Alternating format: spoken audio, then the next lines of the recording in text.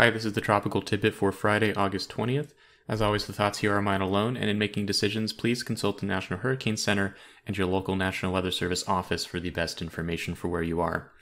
Still watching our two storms, Hurricane Grace in the southern Gulf of Mexico and Tropical Storm Henri, which is moving northward toward New England. We're going to spend just a couple minutes here focusing on Grace first, and then we'll get to Henri. This is the infrared satellite loop from this morning showing that the storm, after coming off the Yucatan Peninsula, is starting to recover and regenerate convective organization near the inner core. And in infrared satellite imagery here, we see a curved element of convection around the eastern side, indicating that a forming eye wall is beginning to take shape. And we can see that in a microwave pass from a few hours before this recording, showing that the deep convection is indeed trying to form a ring around the center. And so we are seeing an eye structure beginning, and that is a sign that Grace is re-intensifying over the water of the Bay of Campeche. And the recon data from the plane that's in there now has been showing hurricane force winds mostly on the north side here in purple. And we've seen the pressure lower a few millibars from 984 to 981 millibars during the course of this mission as the hurricane has been tracking westward while the plane has been in there. And some additional strengthening is possible prior to landfall. The environment is in general favorable, and the National Hurricane Center forecast does anticipate some strengthening as this heads generally west-southwestward toward the coastline where a hurricane warning is in place for this section of Mexico. And we're likely just over 12 hours away from that landfall now, so it's possible we could see winds increase from their current values of about 85 miles per hour to something closer to around 100 miles per hour or so by the time landfall occurs. The formation of an eye like this suggests that we definitely will see some additional intensification before that time. Storm surge and heavy rainfall, mudslides and flash flooding concerns both at the coastline and inland over eastern Mexico. So everyone please stay safe over the next couple of days. All right, switching back to the big view, that's Grace, soon to move inland over Mexico. We're going to talk about Tropical Storm Henri now, the last remaining storm in the Atlantic. Nothing much else happening out here for the moment. And Henri is beginning to show signs that it could start to get better organized. It's been at roughly the same intensity for the last couple of days as it has been doing battle with vertical shear that has been holding the system down and keeping it at tropical storm intensity. Winds are estimated at about 65 miles per hour at a maximum right now. And in the infrared loop, we can see that there's an expansive area of deep convection, lots of outflow, this milky white cirrus here kind of curving clockwise out away from the center, indicating that there is strong convection here that's been going off for the last several hours and trying to expand toward the northern side of the system. If we look at the visible loop, we'll see that there is still some evidence of that shear having an impact. The low-level cloud lines here show you that there's rotation near the northern edge of the deep convection, which is here in intense white. You can see the textured cloud tops there indicating the deep updrafts, but we're not seeing a lot of convection on the northern side still, and we're starting to get some rotation of this new convection around, perhaps more toward that north side, but that process has not yet completed. So at the moment, it seems like the low-level center is still slightly tilted to the northwest of where the mid-level center is due to that shear. Now, an ASCAP pass from a couple of hours before this video indicated that while the center is likely right about here, where we saw it on visible satellite imagery, there is an extension or a notch toward the southeast where that mid-level center is under the convection, indicating that there may be some attempt at restacking the vortex and aligning the mid-level and surface centers underneath the deep convection.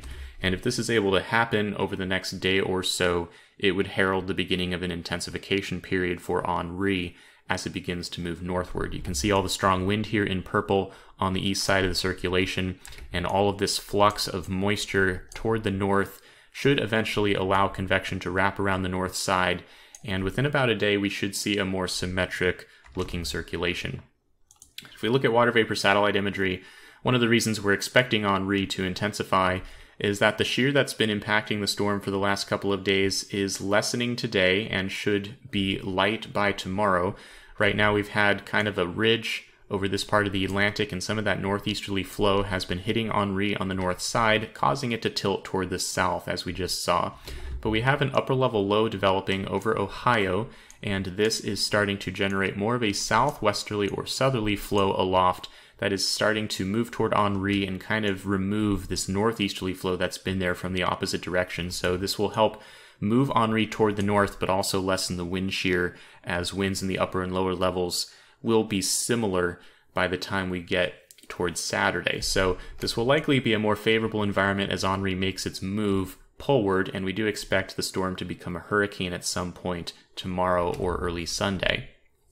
Now let's take a look at the track forecast, and we've been talking for a couple of days now about how there's been uncertainty in Henri's northward move, whether or not it would be able to stay offshore of New England or whether it would come into New England and become a problem with impacts to land areas.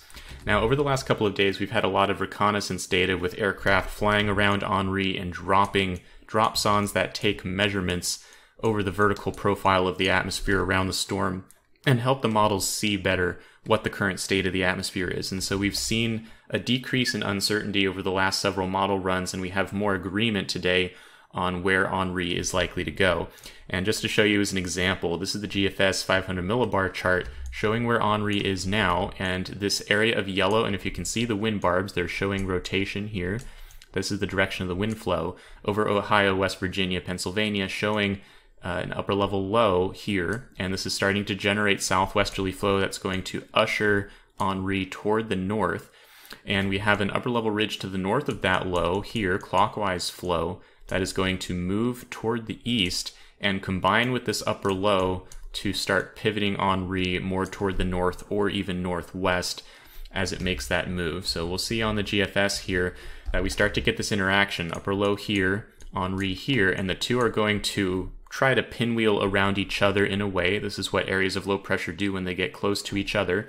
And here comes that ridge to the north of the upper level low, and this is providing perhaps more of a northwestward directed flow as this ridge connects to the ridge to the east of Henri. And so we get all this flow toward the northwest, and this ends up ushering Henri right toward New England on this particular model forecast. This is the upper low again over Maryland by very early Sunday morning. This is in the overnight hours Saturday, very early Sunday morning.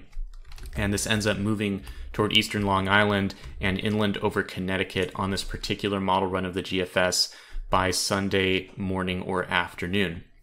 And one of the remaining difficulties with this particular forecast is to what degree this upper low will, for lack of a better term, suck Henri in. And we could see a range of endgame tracks that range from Henri gliding north-northeastward close to Cape Cod like this, to bending slightly more inland over Connecticut and maybe Long Island, to even some kind of a hook that's more toward New York City and northern Jersey. And so the angle at the end as this is approaching the coast, that's still the big question mark. What has changed today is the confidence level in whether this will impact land, and compared to yesterday and prior days, models have come into much better agreement. This is an example for you to see this. This is the GFS ensemble of 30 possible futures for Henri, and the cloud of possible solutions is now majority over land. So this is showing that the likely scenario is now a landfall in New England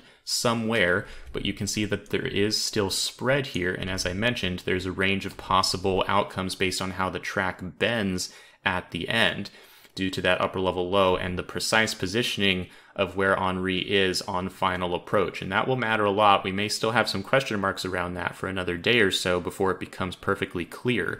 But what is becoming clear is that odds of intense impacts to New England have gone dramatically up over the last couple of days, and a landfall is now the expected outcome. So now that we know that, the question becomes, what kind of impacts can you expect in New England? And there is some nuance here. New England hurricanes are a unique breed for a variety of reasons. One of those reasons is the fact that the Gulf Stream runs to the south of New England, and this basically is a line demarcating very warm water to its south and much cooler water off the coast of New England itself to the north of the Gulf Stream. So all this cold water here does provide somewhat of a protective barrier. So this is Henri on the H-Wharf model, showing it moving over the very warm water. And it will stay over this warm water for quite some time. And even through Saturday evening, we may still have Henri over this Gulf Stream area, southeast of New Jersey. and it will be likely looking pretty scary at this particular time. Given that we expect Henri to intensify, we could even see an eye on satellite imagery, and it could look like a classic hurricane by the time it gets to this point. We expect it to be near its peak intensity by the time it gets up here.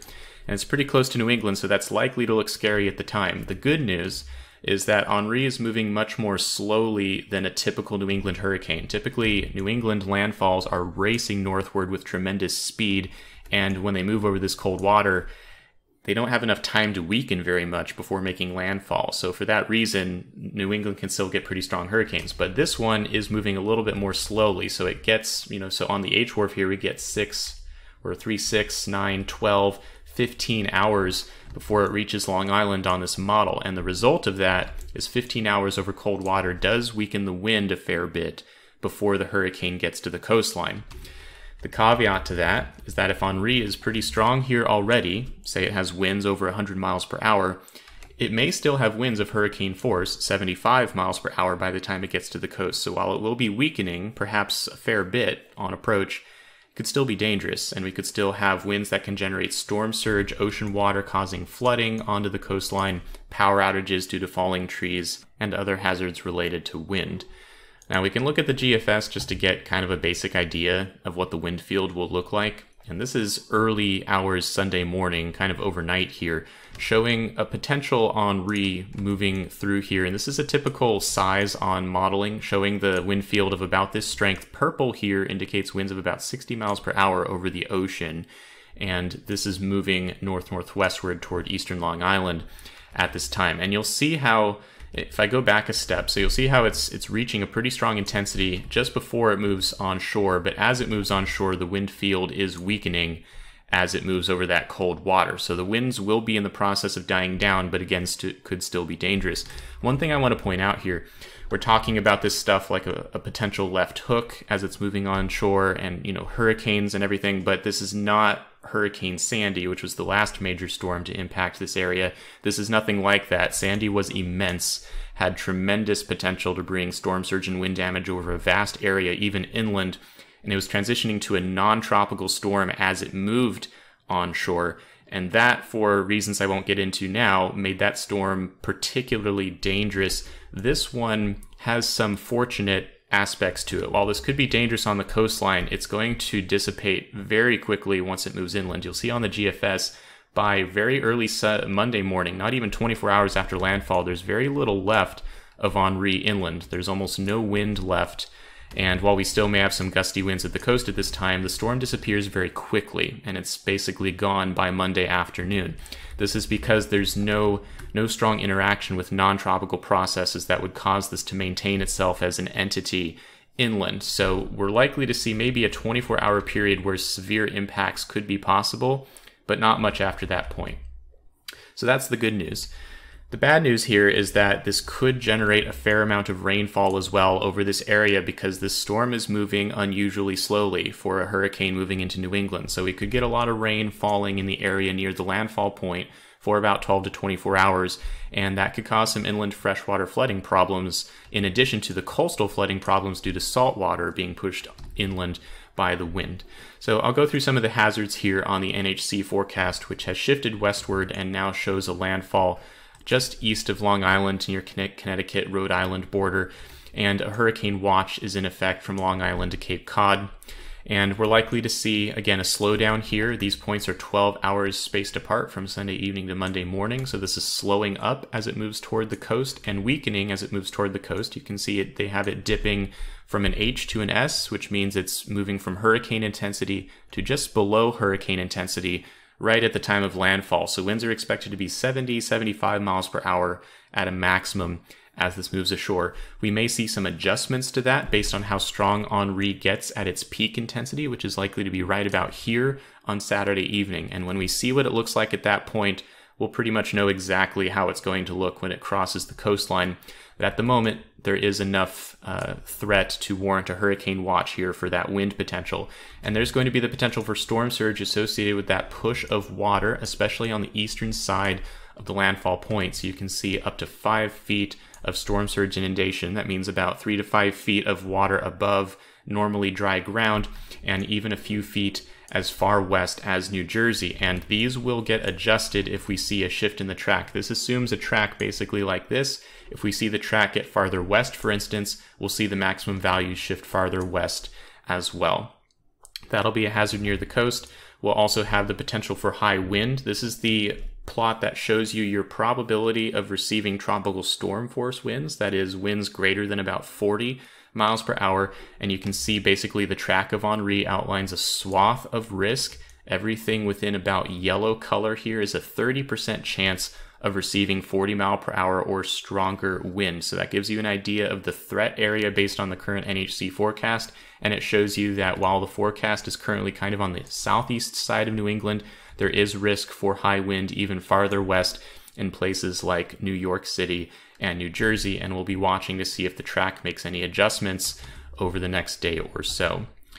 And finally, the inland flooding threat is beginning to show up as elevated risk here on this forecast. This is a forecast through day 3, so on Sunday. This does not yet extend through Sunday night and Monday morning, so we could see these risks go up on this map in subsequent forecasts. But you can see right now focused near the landfall point, which is again expected to be roughly here on the current forecast, encompassing Boston, Long Island, and most of Connecticut and Rhode Island. So we'll continue to watch this as it develops. Multiple hazards possible on this forecast.